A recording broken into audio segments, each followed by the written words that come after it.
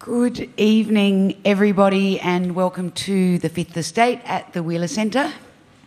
My name is Sally Warhaft, and it's a pleasure tonight to have these two very esteemed guests to talk about Australian defence, foreign policy, and security in, well, the age of ISIS. Professor Greg Barton is from the School of Politics and Social Inquiry at Monash University and the Director of the Centre for Islam and the Modern World. He's also active in the Global Terrorism Research Centre and all sorts of other places. I could go on and on about Greg's list of affiliations and achievements. His particular interests in research have always been around interfaith dialogue and security and counter-terrorism. He's been broadly published in academia as well, of course, in our newspapers, and I'm sure you've all heard him plenty of times on the radio as well. And sitting next to Greg is James Brown. He served as an officer in the Australian Army prior to being pinched by the Lowy Institute, and he has actually commanded a cavalry troop in southern Iraq. He's served in Baghdad and in the special forces in Afghanistan. He's now the military fellow at the Lowy Institute and the author of this little book, ANZUS Long Shadow, which I urge you all to go out and get and read it if you haven't already. A truly unique take on Anzac, on the legend of Anzac Day, from somebody who's actually been to war. And one of the things in this entire, in the subject of tonight, but also reflecting on the anniversary, the 100 years of World War I and so on, is that you don't actually meet many soldiers in Australia in day-to-day life. So we're very grateful for you to making the time tonight. Please welcome Greg and James.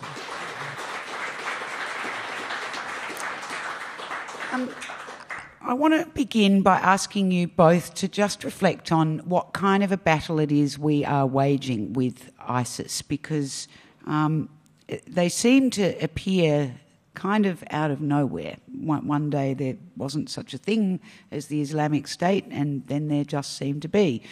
Is it a modern sort of version of an ancient kind of battle before we had things called nation states? Or is it a very new kind of battle that we've never seen before? Perhaps, Greg, you can go first. Well, I think if you asked Islamic State, they would claim to be ancient in the sense of being pure, back to the first generation of the Prophet's time, which is what fundamentalists do of all persuasions. Actually, it's very, very modern. Their ideology comes from the late 20th century and has developed, of course, in this century. This is the modern manifestation of Al-Qaeda. It's the latest evolution of the Al-Qaeda narrative. So we're going back at least a quarter of a century, back to when we walked out of Afghanistan, the Taliban rose, and Al-Qaeda found a space. And of course, more recently, after the occupation of Iraq beginning 2003, when Al-Qaeda in Iraq formed in 2004, they are obsessed with the idea of having their own nation state, hence their name, and that's a very modern obsession. We might think that this Sunni on Shia and fundamentalist Sunni position is ancient. It's not. It's a very modern obsession. But it's both now an occupying force and a quasi-state, but also a global insurgency, because it is Al-Qaeda 25 years on, and it comes into our suburbs, attacks our families, draws our young people out. It's a battle for hearts and minds. It's a battle of ideas. So it's a military battle on the ground, but it's not something we can just leave over there, because it's now affecting the entire world. Mm. I think, one thing I absolutely agree on with Greg, and I agree with what he said, but particularly is the fact that this is an evolution. And in a lot of the rhetoric that we've seen political leaders use to describe ISIS, this is a death cult, they're pure evil. It makes it sound sort of very primal, but also very new. This is an evolution of techniques, tactics and strategies developed in the fight against the US and others over the last decade. I think the best way to think about these groups sometimes is as a business. It's a branding exercise. Sure, they fight in tanks and they move artillery around and they fight like a conventional army. Sure, they do all those horrific things that we associate with various insurgent and terrorist groups. But what really gives these guys kick and appeal and effectiveness is the brand that gets money and fighters in the door. Mm. What are they trying to achieve? Well, in the first instance, they've achieved their aim. They've got a state. They've got, and it's very, it's a very evocative thought that they control the northern reaches of the Euphrates and the Tigris, Mesopotamia. So they have that territory, home to 8 million people at the moment who are hostage under their police state. Eventually they'll be driven out, but it's going to be hard. But what they want to use is that as a base for projecting their vision outwards. The name Al-Qaeda means the base, and it was always envisaged that eventually they would have their own state, but in the meantime there would be a base for a global struggle. And this manifestation of Al-Qaeda, even though it's fallen out with Al-Qaeda core leadership, both wants to continue to occupy this territory, expand it a little bit, perhaps pick up an archipelago of little mini caliphates that'll swear allegiance to them, and have an influence globally. If you look at their rhetoric, they talk about global domination. I don't think they really believe that, but they know that they can influence sort of every city on the planet one way or another. And so they know that they're also in the business of marketing, as James said, it's strong brand and propaganda, persuasion, emotional persuasion, very slick video productions, very slick use of social media, and they want to have that dominant position. They want to be the dominant other, contesting not just the West, but everything else that they see as their enemy. I've been sort of wondering why now.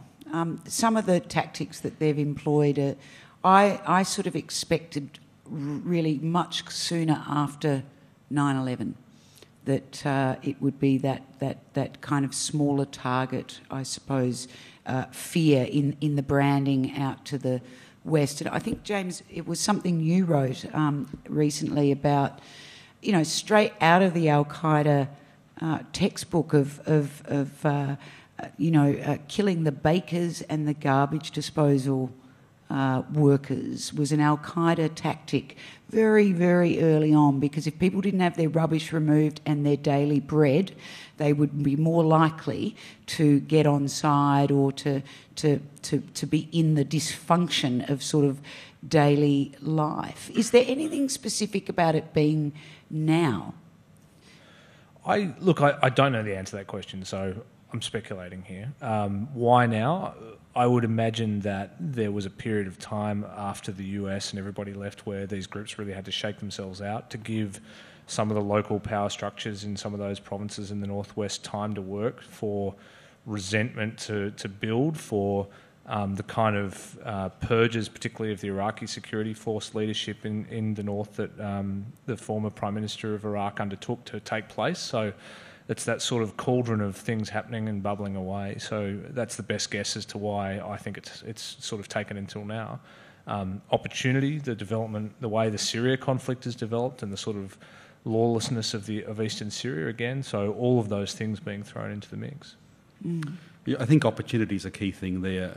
This is a dream fulfilled that goes back to the 80s when Al-Qaeda was forming in Afghanistan, but they didn't have the capacity. They never quite achieved their vision in Afghanistan of being welcomed. They were actually very bad house guests, so the Afghanis weren't, even the Taliban, particularly fond of them on their ongoing presence. They never had a real state base there.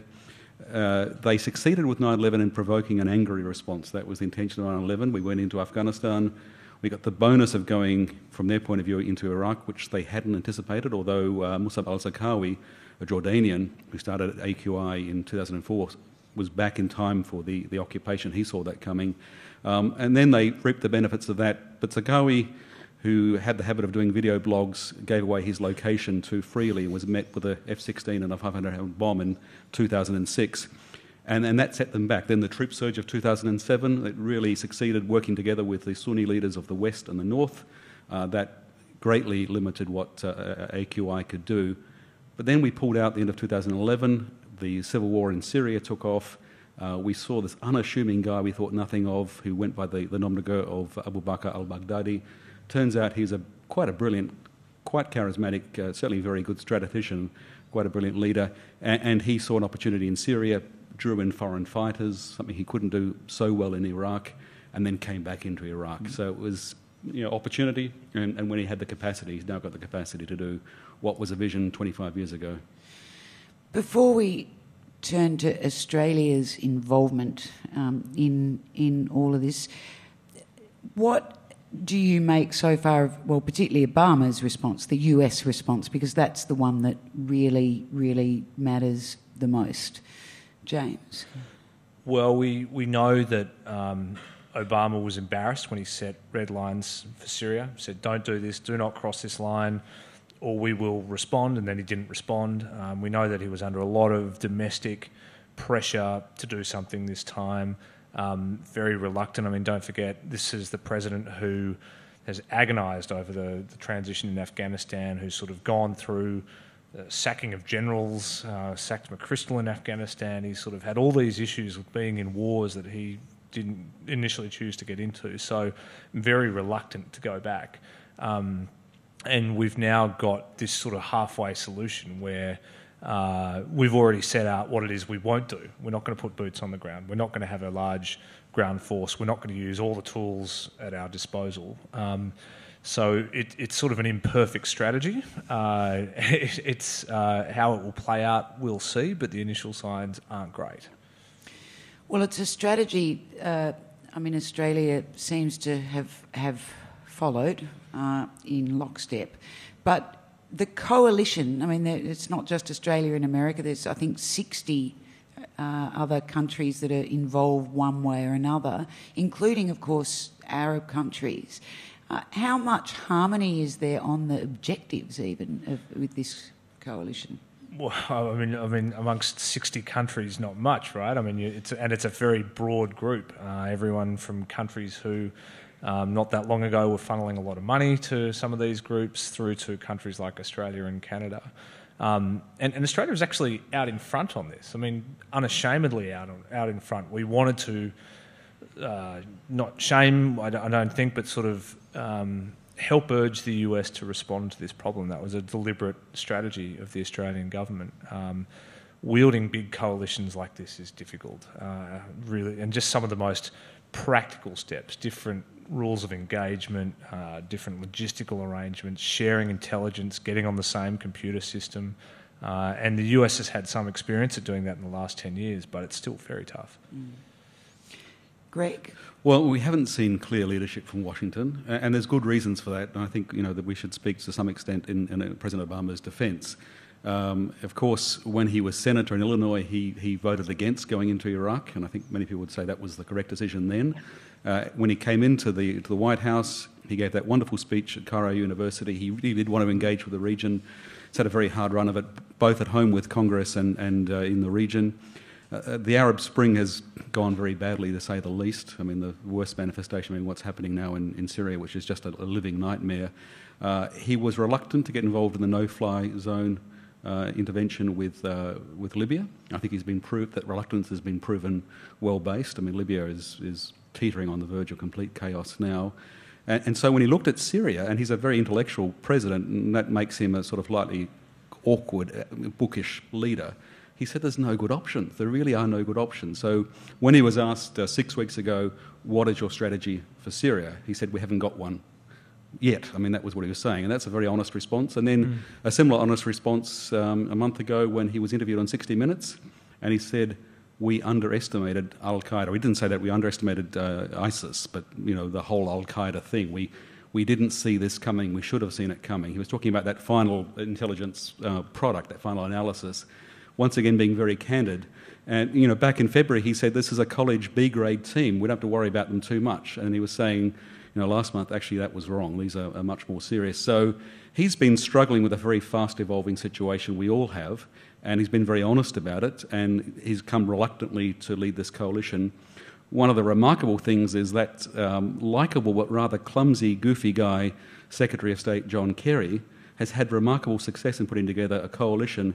And the fact we've got the Saudis working with the Emiratis and the Qatar, and shortly it looks like Turkey coming on board, and all the others, along with Western nations, actually is quite a breakthrough. And it's actually one of the, I think, few signs of good news in this this dark period, because everyone involved in the coalition has made mistakes in this region, all of us, and I think collectively realise we've got to. This won't go away by itself. We've got to do something, and there is this desire to try and find a solution. There were some very wise words the other week from the Emir of Dubai, the Prime Minister of the Emirates, Al Maktoum, when he said this needs a military solution, but it needs a political solution, it needs good governance, it needs human development, it needs a response to the ideas. And I think he was speaking for an evolving awareness in the Middle East that actually this is a big problem. Even Iran, which has played against Saudi Arabia in a proxy war in Iraq and Syria, now recognises this is a monster that's gone too far. And I think your point about Obama being jumped on for saying we don't have a strategy, it's a great one. I mean, there's no perfect strategy here. It's going to be messy whichever way you look at it, right? It's curious, though, isn't it, that it's a coalition that, as you includes Saudi Arabia, who have lopped off so many more heads than ISIS ever had. Women for infidelity. I mean, they're in the name of their state. So you've got partners like that in Iran, formerly in the axis of evil, and then, as you said, places like Australia on the other. How do you? America could have actually, for all John Kerry's great work, just gone in on its own. It would have been probably a lot simpler than having all these countries working together. It's very odd because the imagery of the beheadings, especially, I think, has forced. There's something about the way ISIS have done this that has commanded a response, but. So let's play alternate history. I mean, let's say ISIS had come up in June earlier this year. The US had decided the correct response here is to attack ISIS while they're acting like a conventional army. So while they're driving around in their tanks and vehicles, let's land some US forces unilaterally because we can move quickly. We've got 4,000 troops and armoured vehicles that we could fly into Erbil and drive down the road. That could have been effective. Or we might be sitting here saying, "There they go, they've done it again." America have done it again. They're playing with other people's fates, and there might be 50 dead Americans from IED strikes on their vehicles. So it's not. So what about Australia's response? You just mentioned before that we were so quick. Tony Abbott was so quick to determine his course of action. For the Australian military. Was that wise? I don't know yet. The initial sign... Australia is in an interesting position. We're there because there is a genuine threat to us here, because we have a shared interest in maintaining global order, in making sure that the way the world works that affords us a degree of prosperity and freedom we can support. We do have a genuine interest in supporting the US and making sure they stay engaged in the world. The strategy of getting out there quite vocally, based on what I've seen, I don't think it's had quite the influence we expected. This is not sort of a whim for Tony Abbott. When he visited the US and went to see Obama in the Oval Office, the first thing he said is, how can we help? So he wants to be an ally that's not free riding on the US. But when you look at the sort of reporting on the conflict in the US, I don't think you'd say that Australia is sort of more valued in the coalition than some of the other countries involved. So it's a delicate balance for us. We've got to make sure we don't overcommit. I think we've overcommitted a little bit with the special forces that we've put in. Sending very expensive aeroplanes and the people that fly them over there, it's an incredibly expensive way to lend support over the other side of the world. Was it the right approach, do you think, Greg? Well, let me sort of context this by saying I think 2003 was disastrous. It was the wrong idea to go in, and it was done in the wrong way. But I do support what we're doing now, and I think part of the reason for Australia's responding in the way that it has was there was this need to have an international coalition, including regional Arab and Turkish presence. It wouldn't have happened without America leading. To help America lead off and to get a coalition together, I think the Prime Minister's thinking was this: our going forward would help in that coalition formation process. This needs ultimately political solutions that are national, Syria, Iraq, but also regional with international support. So if it was just an American operation, it wouldn't work at that level of politics. You need this coalition. In terms of what we can offer, offering the F-18s is something that's necessary and practical. What our Special Forces guys do, I guess, I mean, James is right, we won't know how to judge us for some time to come. But strangely enough, I think the Prime Minister's instincts on this were right. I mean, he's clumsy with his messaging, but I think he was right to recognise this is something that has a direct impact on our interests. And also, frankly, there's a moral responsibility here. You know, as they say in the shop, if you break it, you own it. And we did help, not out of malice, not out of any desire, but to do the right thing. We ended up being part of a coalition that engaged in de-Baathification, breaking up the Iraqi military, creating perfect storm conditions for an insurgency in which Al-Qaeda came in and dominated, a very strange way to response to this major Al-Qaeda attack in September 11. But, you know, we went into that blindly. And I think we have a responsibility to see this through. I don't think we can walk away from this. The mistake with Afghanistan in the 80s was when that was over, to walk away and not be involved in the reconstruction of Afghanistan. And I think there's some sort of residual sense that we've got to be back and see this through, even though it's... I mean, if you could run time again, you wouldn't go there in the first place. You wouldn't be back here. You don't think there was an opportunity this time for a change of course and for a Prime Minister in Australia to stand up and say, you know, yes, we were there back then, but we feel our priority now is in the region, and so as part of the coalition, rather than going directly in with symbolic hornets, really, I mean, those planes are not going to make or break any kind of a solution to the ISIS threat, that we're going to put a similar equivalent of resources, of money into Indonesia, into, you know, redoubling our efforts in our region. Is it not politically possible to do that anymore, both with foreign policy relations but also at home? It's possible, and I'm sure we would have considered it, and well, I hope we considered it, whether we could sort of say, you guys take that, we'll focus on the region. I would disagree on the point about the Hornets. I mean, it's not an entirely symbolic contribution. The fact that we have, and this is getting quite military technical, but we have fighter jets, a refueler and a surveillance plane that can all work together. That's pretty sophisticated and pretty valuable within the coalition. It does offer utility, but I guess, you know, you're sort of saying, do we need to break this pattern of making symbolic deployments in terms of doing something more meaningful?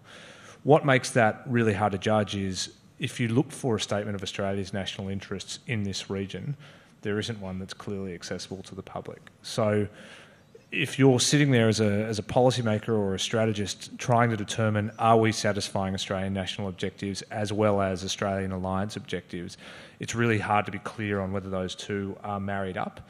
I think, as you know, we're a rich country, but we have a small military, and it does put pressure on our commitment in the region by deploying this many forces. As an example, Australia has probably about 7 sub-units of special forces that it can deploy anywhere. 2 of those are tied up on counter-terrorism taskings in Australia, and we've just deployed 2 overseas. That leaves 3 behind. Now, that means we can't afford to keep that rotation going overseas indefinitely. It certainly means that we can't respond to other contingencies locally. So we do have a really tough time balancing the pressures of both regions at once. So does it actually leave us vulnerable if there was an incident here? No, I mean, I think if we have a terrorist incident here, we've got enough to rely on it. But if, for example, we needed to start pulling Australians out of somewhere in the South Pacific or somewhere in Southeast Asia, it would put pressure on the ability of our special forces to respond to that. Do you think, I mean, I'll ask you both about the laws that have gone along with this too, because the messaging so far, I mean, you've just said that there hasn't been a case made other than a very sort of very blunt. It's been, you know, we're here for you to the US straight away. We've sent these Special Forces and Hornets, and now we're obviously overhauling our anti-terror laws. How does that fit into this, and does it make sense as a whole strategic policy of defence? Greg? Look, I think James is right. We'll have to wait before we can really have final judgment on this. But I think it does make sense. But it's a very debatable point, and because this isn't a token commitment, as James has said. This is about as much as we can commit and sustain year on year. And this may be 2, 3, 4 years, and if we stay the course, we can't easily carry more than we've offered, and it's actually quite substantial. Those F-18s fit in very well with the same aircraft the US is operating. We've got our own electronics, early warning aircraft and refueling aircraft. So we're sort of carrying our own weight and making a useful contribution. And the Special Forces guys also will make a very significant contribution. There would probably be more consistency in the sort of general thinking about what we're doing if we also went into West Africa in a limited way and helped with that, because it's the same kind of situation. There's a global problem. It's really big. It's not going to fix itself. The regional powers can't solve it by themselves. We need to lend international help. And I think the Prime Minister probably, he, I guess, operates on instinct, and his instincts, I think, were sound in recognising we needed to help get a coalition going with this. And I would argue probably we also need to be involved in West Africa on the Ebola crisis. But it's that kind of not so much direct threat. There's a direct threat in terms of Islamic State recruiting here and the global threat of terrorism. We're certainly part of that threat. But it's more just, are we a global citizen? Are we going to play a role? Well, yeah, okay, this is something we can do and should do. And to be fair to Tony Abbott, I mean, these are big crises that he's dealing with early in his term. Sort of Howard had a bit more of a grace period in terms of his term. Rudd and Gillard sort of had a bit more of a grace period as well in terms of having to deal with big international security crises. And here's 3 or 4, including Ukraine, that have had to be dealt with early on. And it's difficult for Australia to find its level. Where should we be involved as a good global citizen? Where shouldn't we be involved? I mean, Ukraine, Australian military support to Ukraine, absolutely not. That was an overreach. So finding that level is really tricky. It's tough to do. Yeah, I can see being a Prime Minister needs some instinct, obviously, but not too much. Well, we also need to, like for anyone in that situation, you've got to transition from being a very effective leader of the opposition to being Prime Minister, and that transition takes time, and there's some signs that it's not. Seems to take longer and longer and longer with each passing. But to be fair, I mean, this is a series of crises that would test any new Prime Minister, and you don't always calibrate. You don't get the calibration right in your first response. And to your question about the terrorism laws and the sort of legislative things happening through, I mean, if IS had never raised its head this year, I think we would still be having this debate about expanded powers for the intelligence agencies. And my view on that, there was definitely a need to update some of the restrictions they were dealing with, particularly in terms of monitoring cyber, telecommunications. The models they were operating under were pretty outdated, so that definitely needed to happen. But I really have concerns about the culture of secrecy and the lack of transparency that surrounds the national security community in Australia, not just ASIO and the other intelligence agencies, but defence as well. And at this point, I wouldn't be comfortable with the journalist sort of suppressions, the sort of it's disgraceful. The moves that will impact on whistleblowers. I'm having my own difficulties in terms of trying to extract publicly information that should be publicly available from security agencies. We're not ready to give more powers in that direction. David Irvine, who just last month retired from his post as the ASIO Director General, was very honest and I thought measured in his remarks about really struggling with whether or not the threat level in Australia should go up. He's now left, and there's a new guy, Duncan Lewis, is the new chief. He's a former Special Forces chief. How much how much rests on the person? We know what rests on who the Prime Minister is, but what about the Director General of ASIO? How much difference does it make that you have a new person in that role? I wish I knew. I've never been Director General of ASIO, thankfully, but... Well, at least you can't talk about it anyway. Yeah, that's right. So, apart from that uni job I had. Patch in your career, CV that's not mentioned, But Duncan Lewis is quite a unique character in that he is highly respected on the military side, but also highly respected by civilian bureaucrats as well. He has a lot of respect in the Parliament, so I think in terms of dealing with this threat, which is sometimes a military threat, sometimes a civilian threat, often crossing the borders between military and policing, he's pretty well equipped to do that. He ran the Department of Defence for a little while before he had some difficulties, and he was quite a straight shooter when he ran that Department of Defence, and he was quite principled. So I think he'll do well in the role.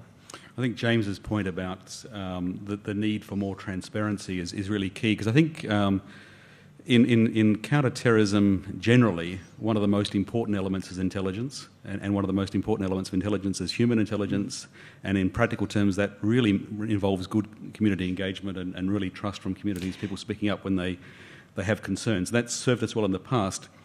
But in talking about reforming legislation, I think David Irvine gave as good as he could give under existing legislation, and I don't doubt that it'll be true of Duncan Lewis as well. We're well served by these individuals, but it's not fair that so much depends on the individual character. Our legislation should make it easier for leaders of our agencies to engage the public. And at the moment, we basically, there's two guys in ASIO that can tell you where they go to work in the morning. The others just work in some unnamed branch of the Attorney General's Department. And that's not a good way of building confidence in public. The fact we've got these very punitive restrictions on media reporting it's counter to everyone's interests, including the intelligence community. It doesn't help. Yeah, and presumably too with, I imagine a major, if not the major source of domestic intelligence is, in fact, Muslim communities in Australia.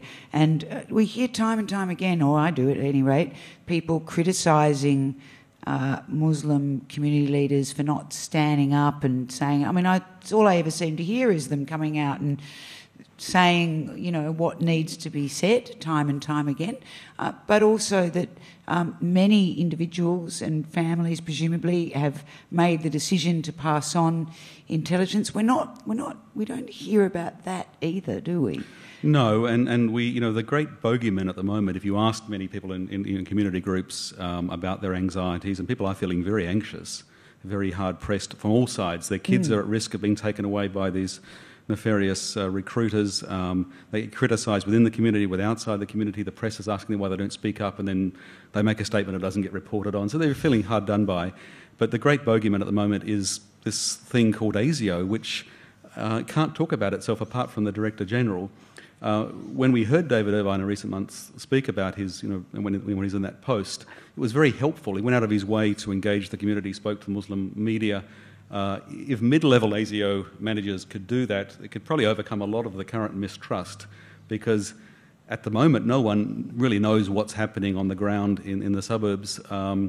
It makes it hard for state police and federal police as well. We just need to have a degree of more open conversation about what's going on and what the concerns are, in the manner we've seen from the former Director General. In America, I think it's true in the UK and Germany and other comparable countries. The CIA or the FBI or the intelligence agencies can speak more openly about what they're doing, and there's more understanding of why they have to do what they do. But we've bound our agencies with legislation that prohibits them speaking up.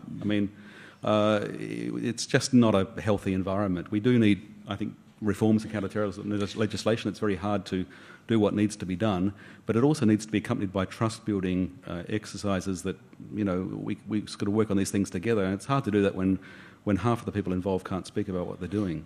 And there are a couple of other factors here just to throw into the mix, but we do have this, it's a really vexing problem, this culture of secrecy around national security. Two other things. One is the disproportionate ability of politicians to shut down debate because it might be embarrassing, or to prevent the restriction of information, even sometimes by just setting a tone that their department then goes, well, we can't do that because it'll embarrass the minister. I often have information requests that I submit to Defence trickle up into political offices when really they're just factual requests that should be released straight away. The other problem too is the quality of journalism.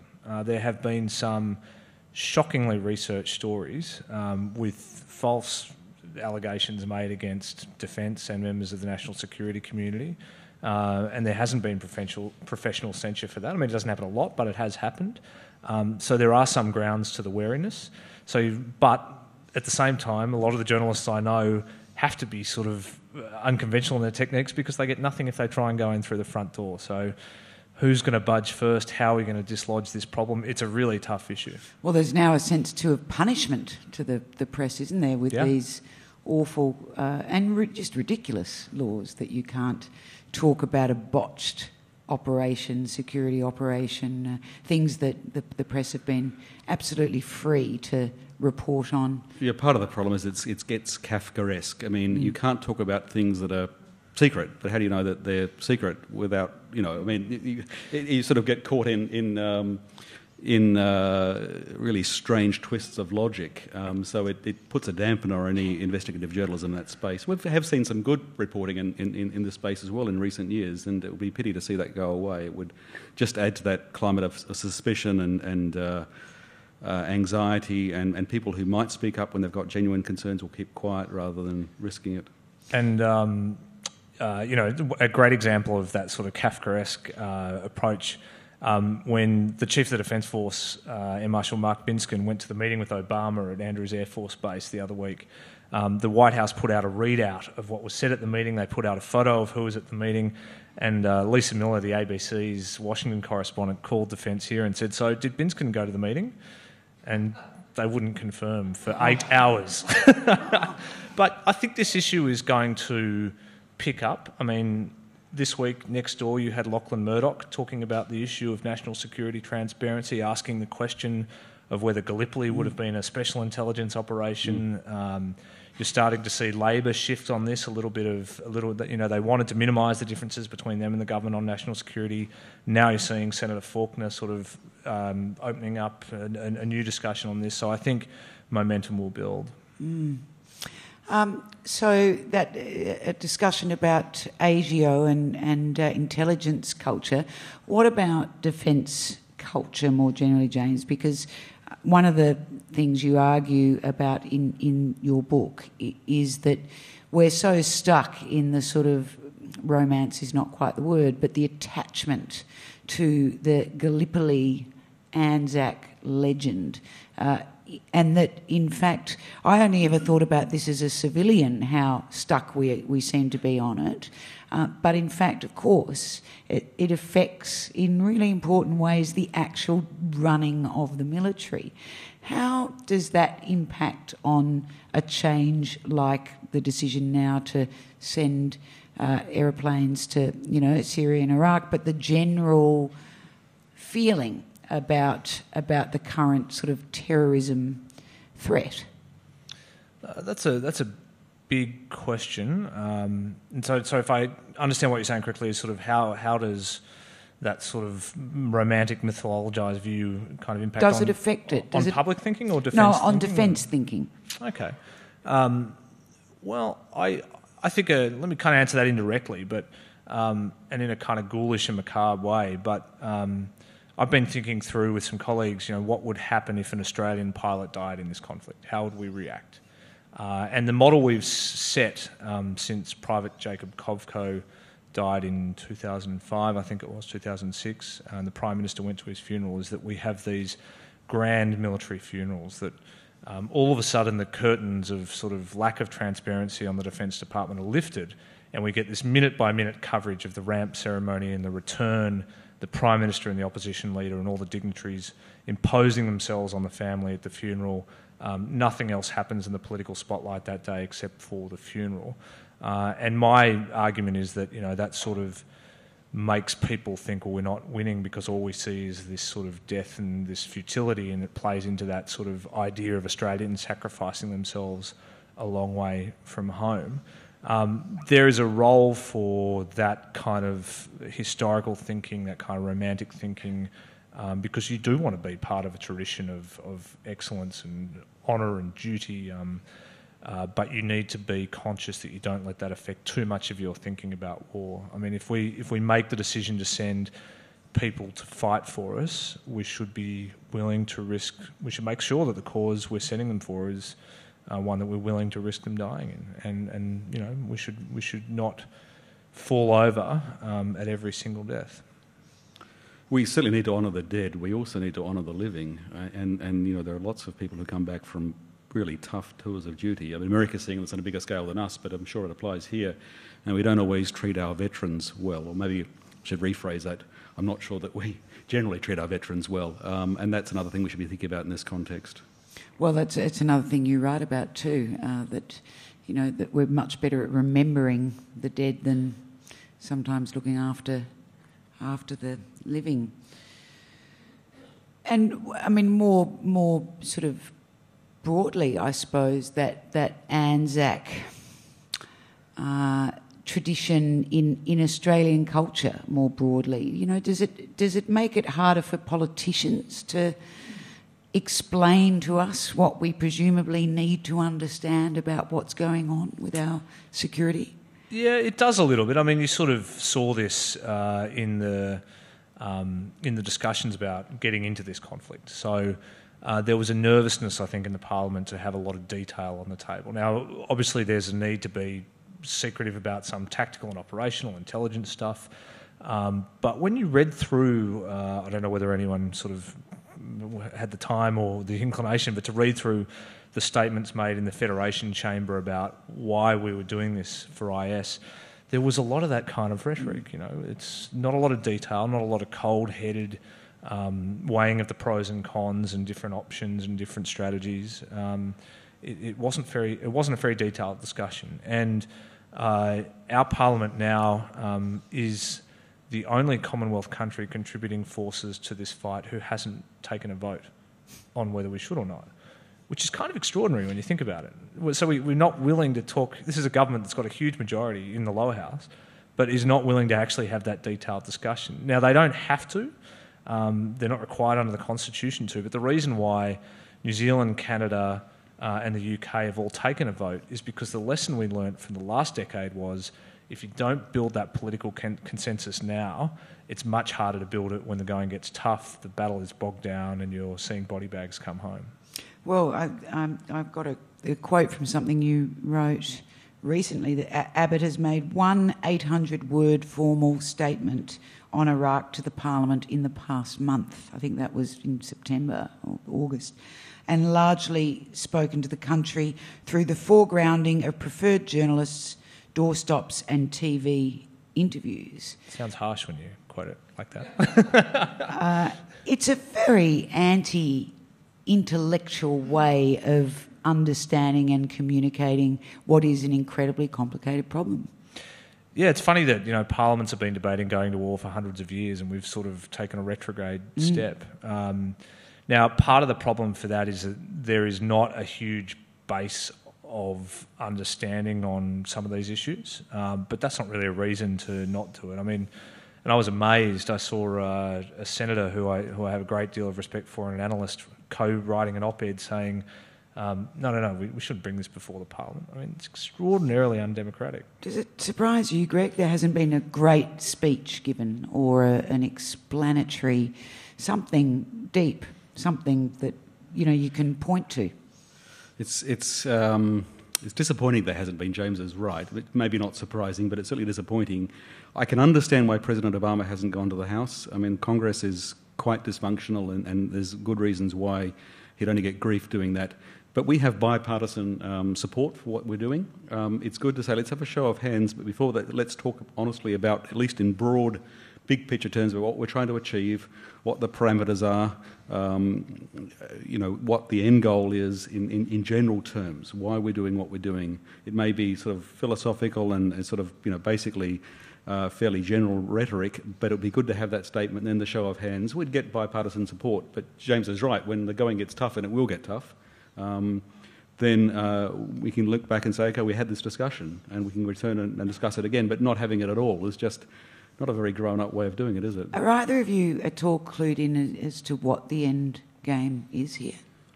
Of course, we were briefed weeks ago. I don't think so. I don't think anyone is. I mean, mostly because no one knows what the strategy is on Syria, what's going to be the political strategy there. We're not going to try and topple Assad. We're not going to throw our support behind his opponents. So what is that going to look like? And until that's resolved, the end state in Iraq will be very fluid. And then we're dealing with a region that is a complete sea of troubles anyway. It's, Libya, all the other countries you mentioned before, Greg, that all need solutions, not just Iraq. So cheery. It's pretty bleak, isn't it? A lot of known unknowns. If you'd like to ask a question, you just have to put your hand up, and if a microphone lands in it, start talking straight away. Gentleman at the back there. Okay, who's first? Oh, we'll go down the back first, and then... Can you hear me? Good. Thank you. It's everything I read and think about all this is that we have a deeply unpopular Prime Minister who's been beaten on every issue, and now he sees an opportunity to step up, get in with the Americans, and gain some popularity. Does anybody think that, or is it just me? Maybe people could put up their hands if they think that. It's interesting, isn't it? Yeah, I think that's a fairly cynical view. Look, there's no doubt that the Prime Minister would be paying attention to the way the polls have changed since he has encountered these international security incidents. I think, to be fair to the government, Julie Bishop, the Foreign Minister, has done some pretty extraordinary things, working some pretty incredible hours. Who would have thought that this government, who opposed the UN Security Council bid, would actually get so much out of being on the UN Security Council? You're right. I mean, you need to pay attention to the domestic politics of all this, but I'm not sure that's the only explanation. Yeah, I agree with James. To be fair to this government, this is a Prime Minister who's not particularly good at messaging. It's like, watching an elephant in a tutu trying to ballet sometimes. But it doesn't mean that there aren't important things that go beyond domestic politics. And cynicism is always a very useful tool in the political analysis toolbox, but it's not always the right one to use. And I think that these are difficult times when difficult decisions have to be made, and it'd be better if we had this conversation about why we're doing what we're doing, and we changed the way that we talk across the whole of government and across our agencies. But it doesn't necessarily mean that we're just got a Prime Minister who's trying to boost his popularity, because I'm not sure that it's working for him. And I think perhaps it's easier to see. I mean, James, you're right when you talk about Julie Bishop. The Foreign Minister, I think, makes it easier for us to see sort of statesmanship at work. I mean, they've both come into difficult circumstances they wouldn't wish. She, in particular, has done a very good job of demonstrating why we have to do what we're doing and getting on with the business of building international cooperation on this. To go back to the original discussion, what we're dealing with Islamic State is a movement that's quarter a century and more in the making, and it affects us quite directly, and it's not going to go away if we close our eyes and sort of count to 100. And we do have to respond to it in some ways, and I think part of the response needs to be a military response. To go back to endpoint, I think everyone would agree that driving Islamic State out of the cities it occupies along the Euphrates and the Tigris is part of what we're looking for. But then it has to be backed up with a stable government in Baghdad that governs for all of Iraq and for all Iraqis and delivers good governance. We'd probably have to come to a realpolitik situation with Assad, where he's left in a rump state around Damascus, not because we like him or we can work with him, but because he's got real support there and no one can dislodge him. And then putting Syria back together is going to be a tough job. And I think that we're doing the right thing by trying to engage in this, but it's so uncertain and so fraught, and so many things could go wrong at any point, that we should at least be honest about saying we're just doing something necessary but difficult, and here's the challenges we face. And I think your point about, we can't just put our head down and try and ride this out. I mean, we're a country that's connected to the world and has to be connected to the world. So problems there do affect us. Mm. Thank you. I think both Greg and James have taken great care to dance around criticising the government, and perhaps rather too daintily, I think, really. I think the case for being there and reacting in the way that we have has not been made at all. I wanted to make 2 points from the point of view of being a former infantry officer in Vietnam, and secondly, as someone at a government level who's been involved with commemoration and memorials and the upping the ante on remembering veterans and so on and so forth.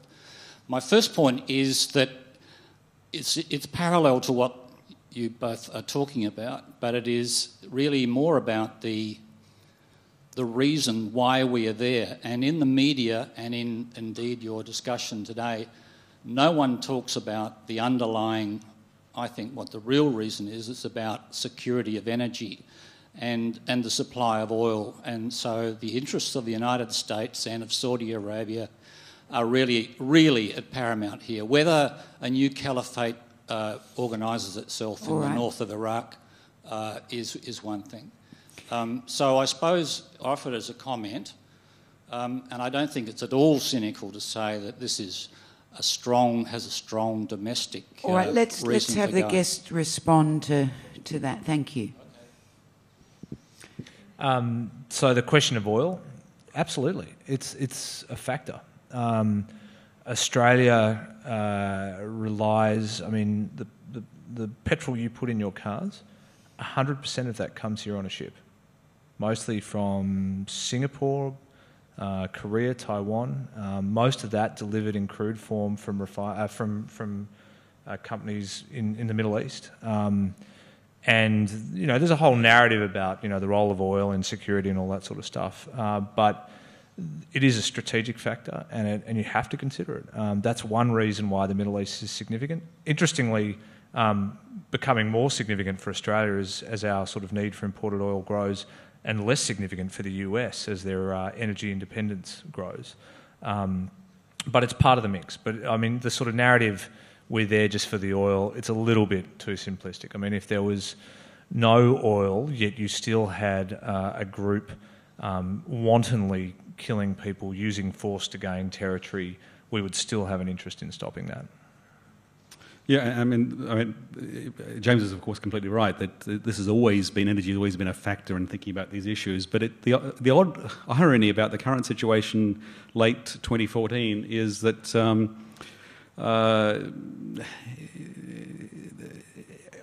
because of what's happened with shale oil and with fracking, there's actually not the pressing need that there used to be. I mean, a decade ago, this was a much more sort of clear-cut argument. Now, actually, the US particularly could ride this out, and it's got other options. For us, there are immediate needs, and that's some concern, but I think it's actually a receding point to consider. And I think we've come to realise that we may have initially responded to the region because of concerns about energy, but now we realise that there's a lot more than energy riding on this, and the fact that Islamic State and related movements project their appeal via the internet, via social media, into the lives of our young people, means that there's a direct interest for us in terms of whether these nations can become healthy and stable. It's much more than energies at stake here. And there's a surprising amount of Australians that live in the region too. So Dubai is home to a lot of Australians. Obviously there's a lot of Australians who have lived or go back to Lebanon as well. So, I mean, we're tied in a number of ways.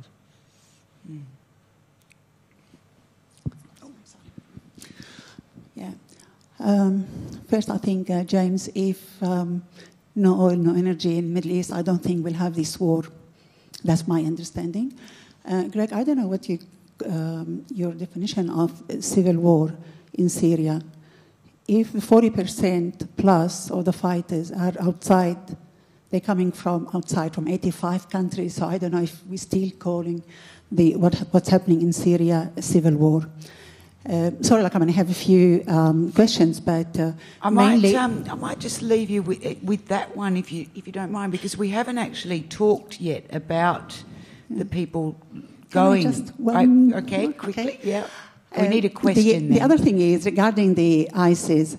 I don't know if our intelligence failed for the last 25 years to recognize that coming of ISIS, or that was a plan, because we know that. I mean, we have no objection, or no one doesn't agree that Saudi Arabia, Qatar, Turkey, they were the main countries who funded and trained ISIS. And if their border was secured, I don't think we will have ISIS now in Syria and Iraq. Thank you.